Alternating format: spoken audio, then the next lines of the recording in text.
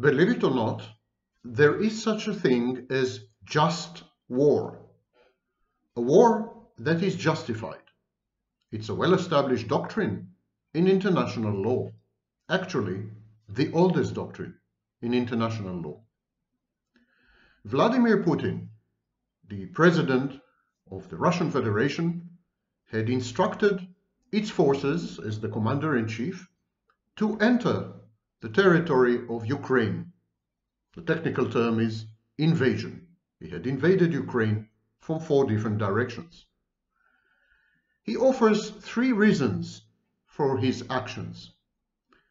And the question is, do these 3 reasons justify his actions? Do they render this act of war a just war? And this is the topic of today's video. Is Russia's invasion of Ukraine a just war? The 3 reasons that Vladimir Putin prefers are, number 1, Ukraine's dalliance with the West, and more specifically with NATO, which is a military defensive alliance, threatens the national security of Russia. Ukraine shares a long border, a common history, and many cultural roots with the Russian Federation. And if it veers towards the West, if it becomes a part of the West, definitely if it becomes a part of the NATO military alliance, then military assets of the West can be positioned at Russia's immediate and direct borders, the near abroad. Russia, says Putin, cannot tolerate such a threat to its national security. The second reason he offers is that Ukraine is an artificial entity. It's not a real country. It doesn't have a real history or continuity in history. It was cobbled up by the Soviet regime during the time of the USSR. It was cobbled up from disparate parts, many of which used to be a part of the Russian Federation. So, some territories of the Russian Federation had been amputated by the Soviet regime and handed over to Ukraine, says Putin. And a prime example is Crimea. Putin had invaded and occupied Crimea in 2014. The third reason that he offers is that there are sizable Russian-speaking and Russian ethnic minorities within Ukraine, to the east, and to some extent in other parts. And these Russian minorities want autonomy. They want self-determination. They do not want to be under the yoke of the government in Ukraine. They don't feel Ukrainians. They feel Russian. And they had established 2 autonomous governments, 2 autonomous republics, which Russia had recognized diplomatically 3 days ago. And Putin claims that the authorities in Kiev, which is the capital city of Ukraine, the authorities in Kiev are committing genocide against the Russian minority to the east of the country. And this genocide is premeditated. It's a part of a plan to subdue and subjugate the Russian minority, or even to eradicate and eliminate it. He uses words like genocide. Now, 14,000 people had perished in the civil war between the Ukrainian authorities and the Russian minority. That part is true, but it's nowhere near a genocide. It's more like an insurrection, an insurgency, or to put a benevolent light on it, a freedom movement.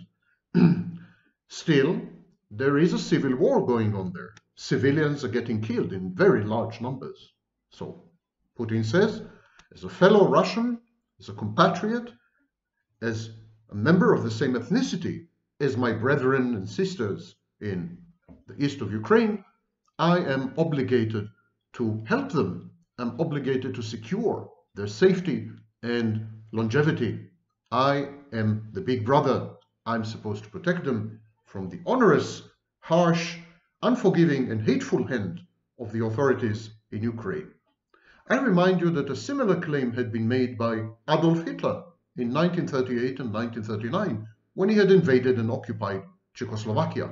At the time, Hitler claimed that he is doing it in order to protect a large 3 million member minority of Germans in Czechoslovakia. The Germans were mainly in an area called Sudeten, and they were discriminated against by the Czechoslovak authorities, but they were not under any life threat.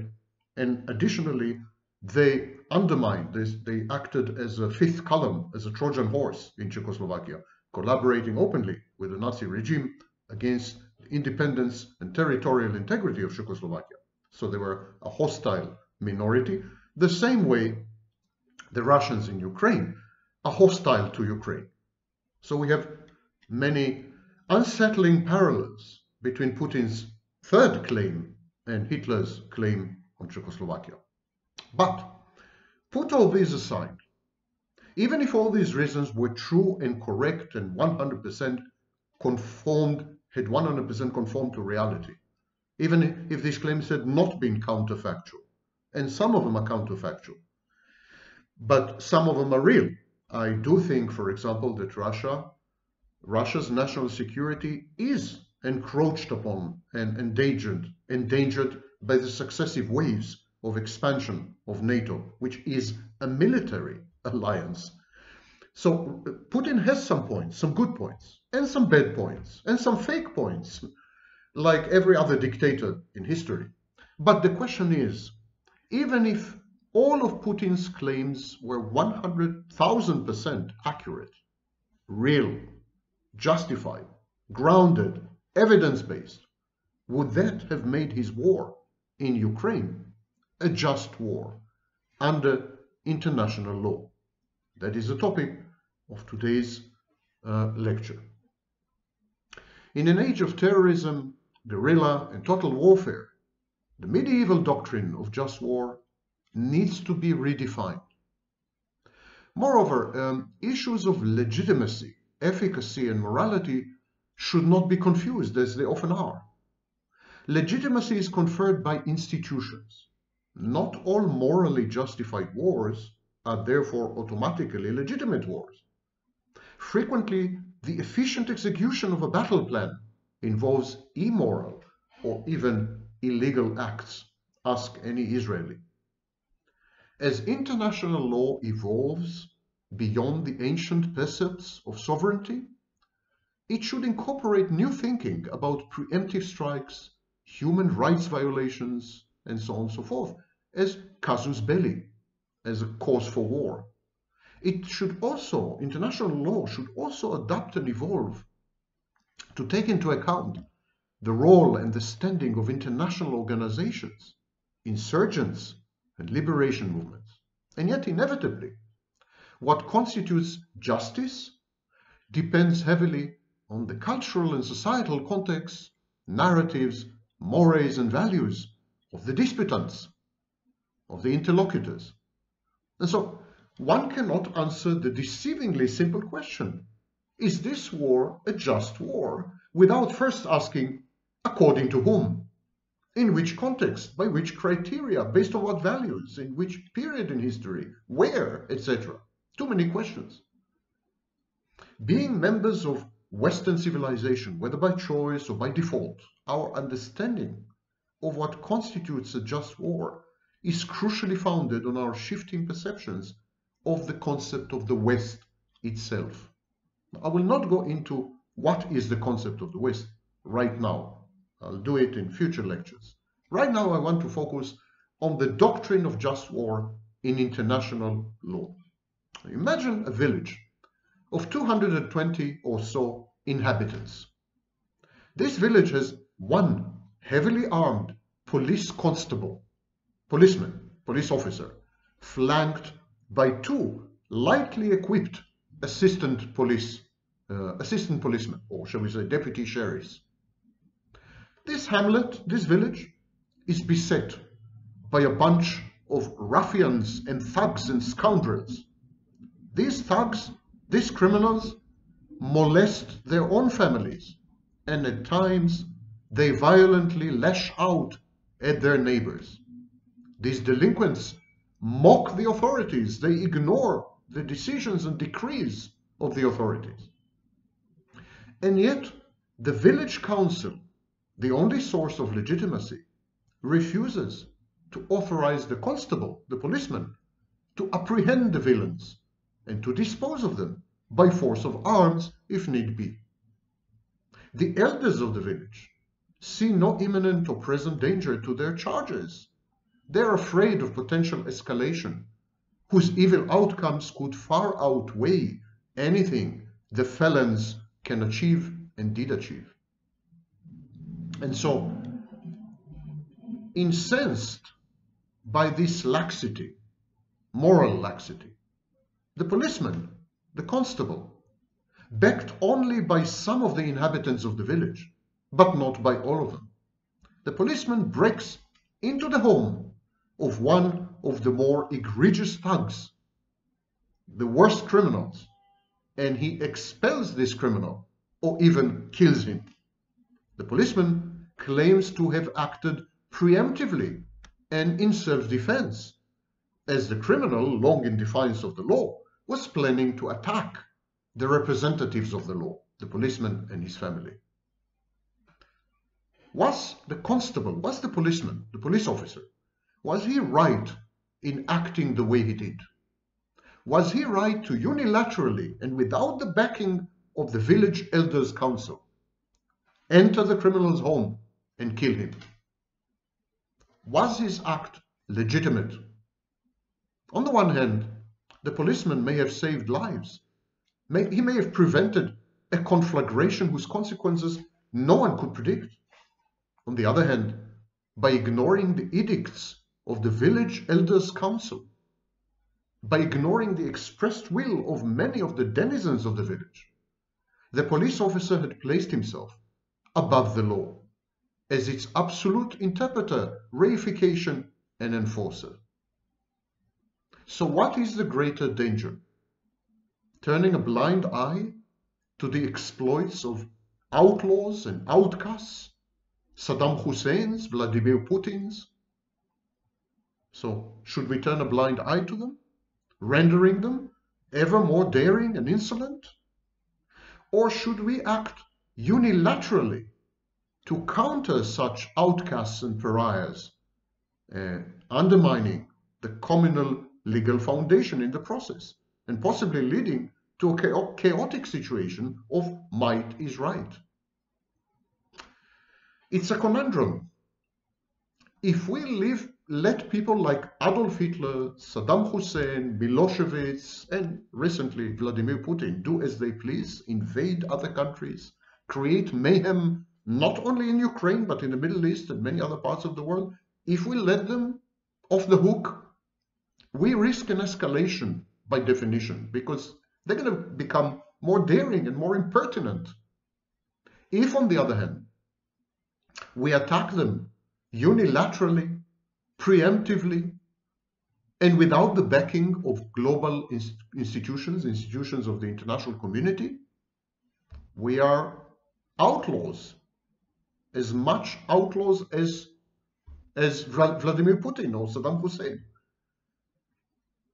Countering such pariahs and outcasts unilaterally undermines the common legal foundation and possibly could lead to situations which are unpredictable. And also, acting this way establishes the rule of might is right.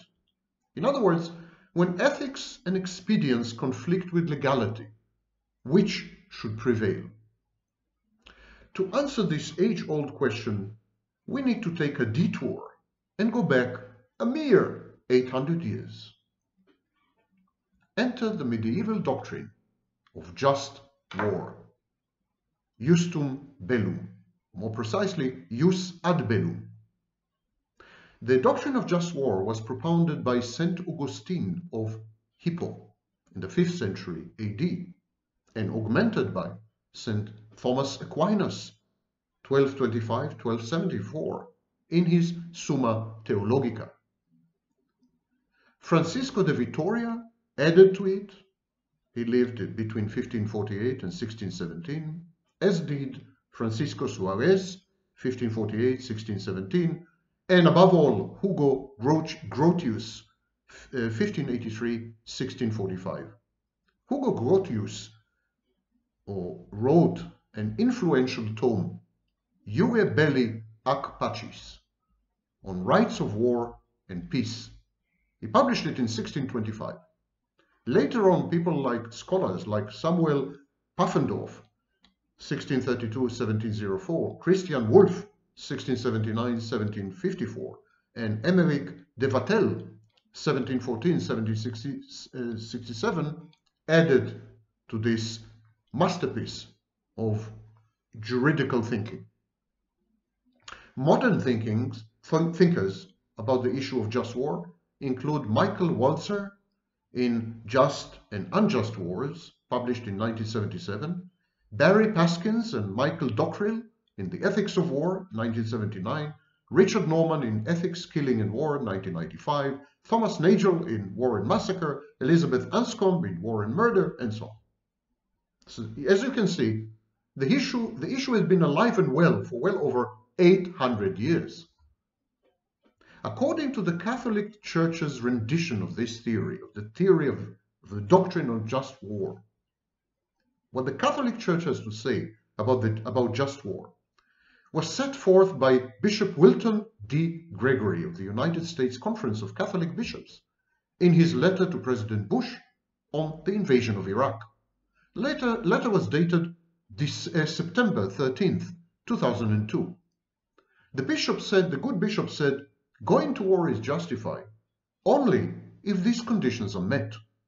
I'm reminding you, this is a position of the Catholic Church. By the way, Russians are not Catholic. They are Pravoslav. They belong to the Orthodox side of the Christian Church. But anyhow, here's what the Catholic Church has to say. Going to war is justified only if these conditions are met. That the damage inflicted by the aggressor on the nation or community of nations is lasting, grave, and certain.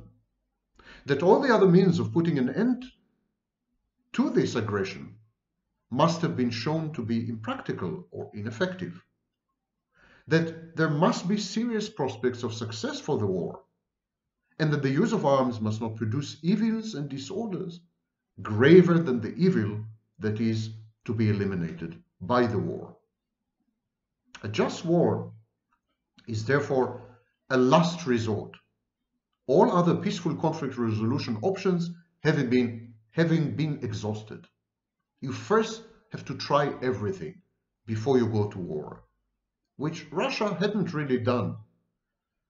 It pretended to engage in diplomacy, but it made such demands that were clearly unacceptable. I think with the aim of making sure that diplomacy fails. The Internet Encyclopedia of Philosophy sums up the doctrine of just war this way. The principles of the justice of war are commonly held to be 1. Having just cause, especially and according to the United Nations Charter, so exclusively self-defense. 2. Being formally declared by a proper authority. 3. Possessing the right intention. 4. Having a reasonable chance of success. 5. The end being proportional to the means used. And yet, the evolution of warfare, for example, the invention of nuclear weapons. Putin threatened to use nuclear weapons in this war, by the way. So the invention of nuclear weapons, propagation of total war that involves the civilian population, the ubiquity of guerrilla and national liberation movements, the emergence of global border-hopping terrorist organizations, of totalitarian regimes, of rogue failed states, even of half-demented superpowers, like sometimes the United States. So the evolution of warfare requires that we modify these principles by adding at least a few more. I would add the following. 6, that the declaring authority, the authority that declares war, is a lawfully and democratically elected government. Dictators can never declare a just war, in my view. And number 7, that the declaration of war reflects the popular will. I would also add, modify some of the principles of the doctrine of just war. I would extend the 3rd principle. Remember, the 3rd principle is that you possess the right intention when you declare war. So I would kind of extend it by saying the right intention, the only right intention, is to act in just cause. I would extend principle number 4 to remind you. Principle number 4 is having a reasonable chance of success, that the war has a reasonable chance of success. I would extend it. A reasonable chance, also a reasonable chance of avoiding and annihilating defeat. I would extend principle number 5, which is the end being proportional to the means used. I would extend it by saying that the outcomes of war are preferable to the outcomes of the preservation of peace. And still, the doctrine of just war, conceived in Europe in eras past, is fraying at the edges. It's not holding well. Rights and corresponding duties and obligations, they're ill-defined in this doctrine, or they're mismatched. What is legal and what is not legal is not always what is moral or what is not moral. What is legal and what is not legal is not always what is legitimate and not invariably legal. So what is legal is not always what is moral, and what is legitimate is not invariably legal. And yet the doctrine conflates all these and creates, honestly, a bloody mess. Political realism and quasi-religious idealism sit uncomfortably within the same conceptual framework. Norms are vague and debatable, while customary law is only partially subsumed in the tradition, in treaties, conventions, other instruments, as well as in the actual conduct of states.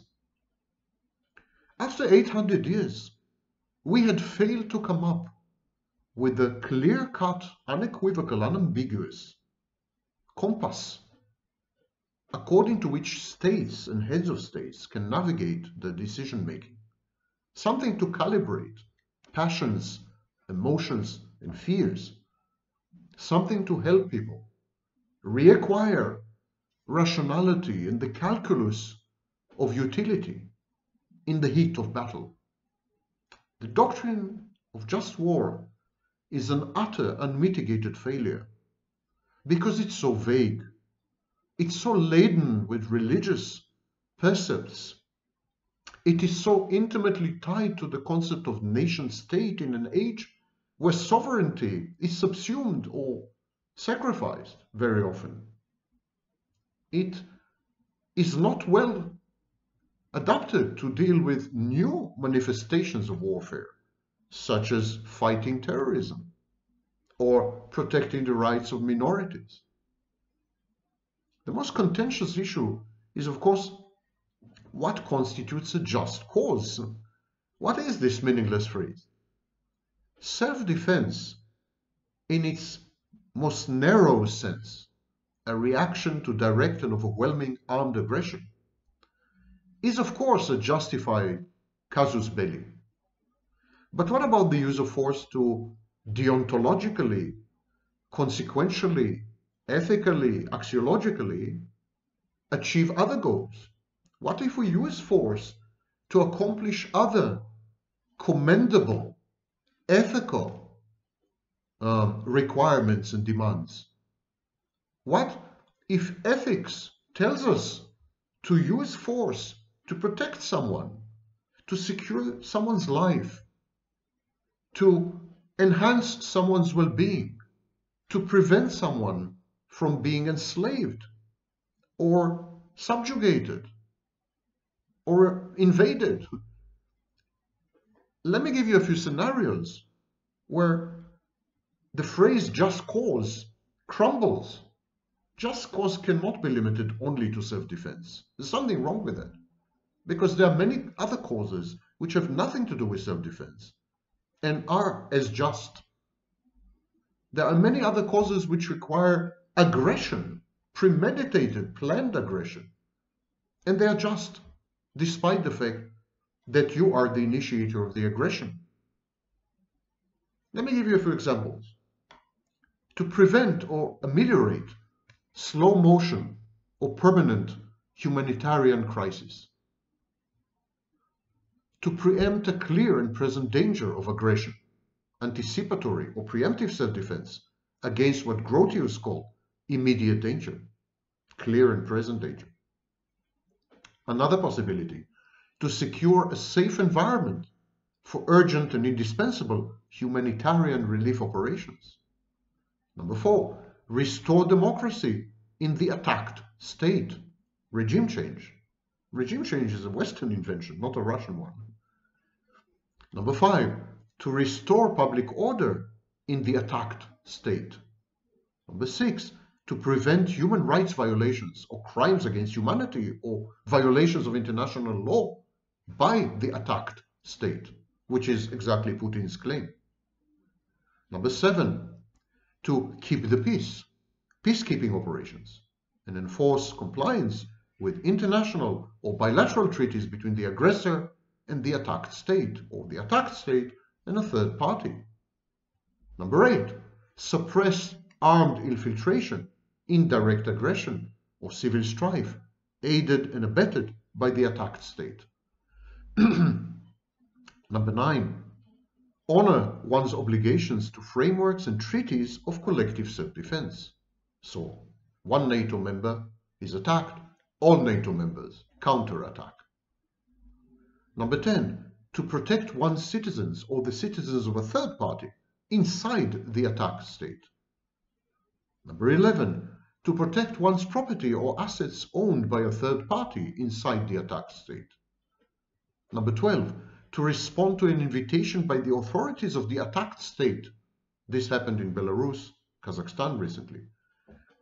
To respond to an invitation by the authorities of the attacked state, and with the express consent of the authorities of the attacked state, to militarily intervene within the territory of the attacked state.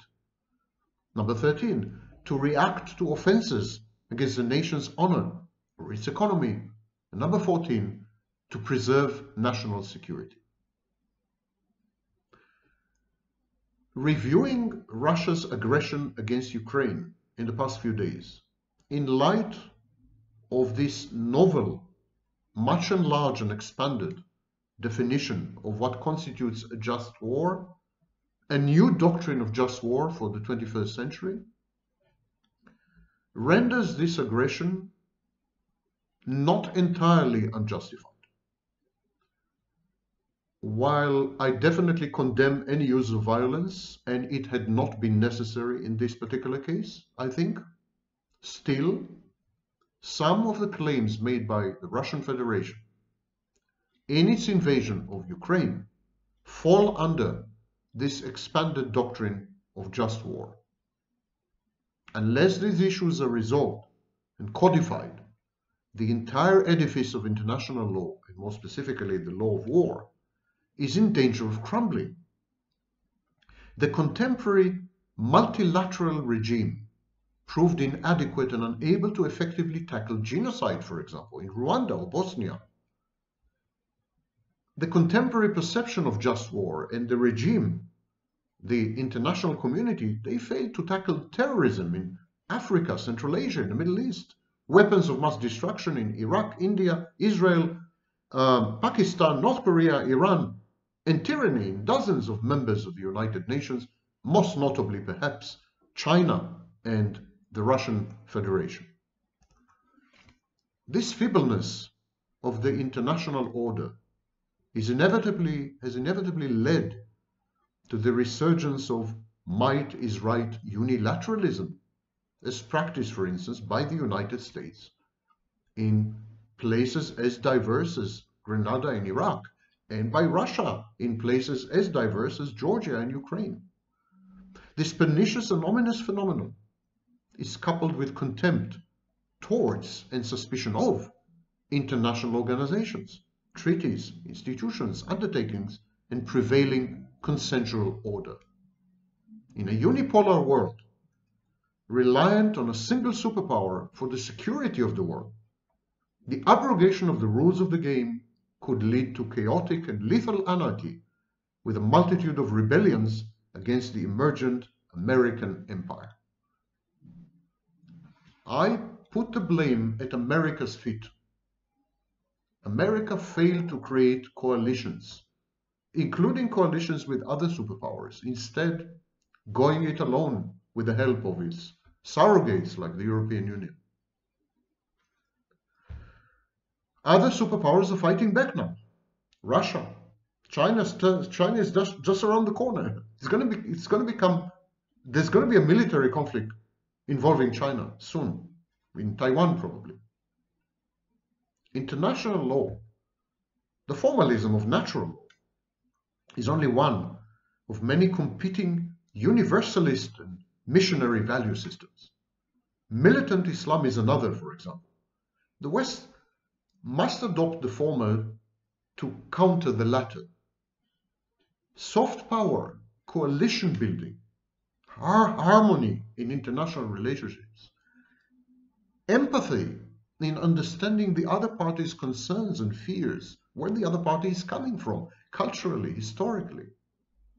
All these are much better at creating a stable international order with reduced aggression than any display of F-35s and soldiers, or any invasion or incursion across state lines. Vladimir Putin is a dictator, is cold-blooded, calculated, some say psychopathic. I wouldn't beg to differ. But he is acting in the interest of the Russian Federation as he sees them. We may not see eye to eye with him, but the dialogue that the West claimed to have attempted with him was derisory, ridiculous. There was no real attempt to cater to the needs and fears of the Russian Federation. It's a country that's been invaded dozens of times, most notably in the 20th century, with calamitous outcomes. 20 million Russians died. We should have been more understanding and empathic. And instead, the West went the way of confrontation. Russia does not need the West. It has $800 billion in cash. And it has China.